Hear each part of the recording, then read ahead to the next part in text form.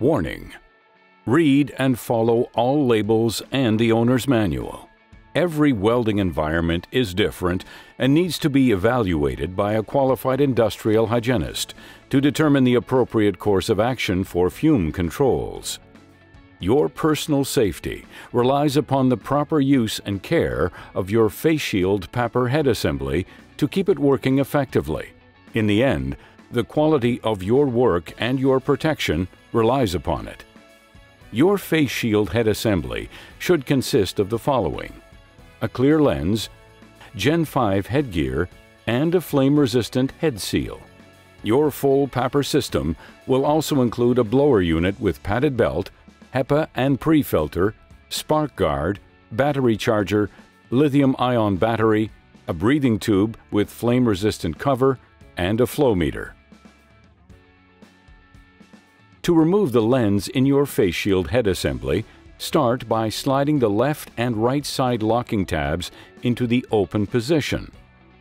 From the underside of the head assembly, push the top of the lens away from the shell. Then, pull the lens upward to release it from the shell.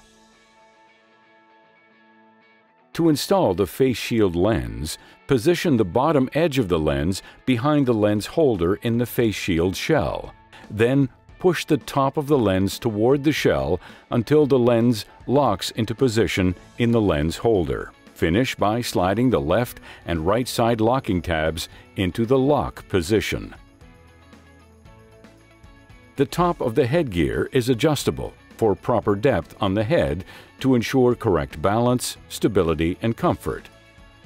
To adjust, lift the lock tab and adjust the size to fit securely and comfortably.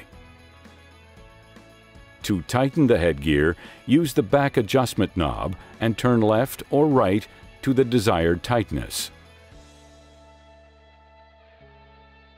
To adjust the angle of the head assembly, use the notches on the right side of the headgear. To adjust, loosen the headgear tension knob and push the top end of the control arm outward until the arm stop tab clears the notches. Rotate the control arm backward or forward to your ideal angle. To adjust the distance between the face and lens, pinch the adjustment rail and slide the headgear forward or backward to the desired position. It's important to note both sides must be equally positioned for proper operation. Inspect the breathing tube and replace it if it's damaged or the inside of the tube is dirty. Push the breathing tube connector onto the assembly inlet until it locks into position. Align the pins on the breathing tube with the channels in the blower assembly. Turn clockwise until the end is tightened. Put on the head assembly and adjust the headgear to fit snugly. Tighten the head seal drawstring to establish a tight seal around your neck.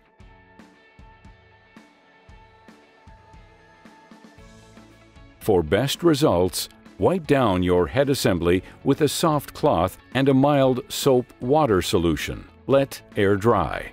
Never use solvents or abrasive cleaning solutions to clean the respirator. Keep water and other fluids out of the blower assembly. When not in use, it's best to store your head assembly and full PAPR system in the job site tool bag.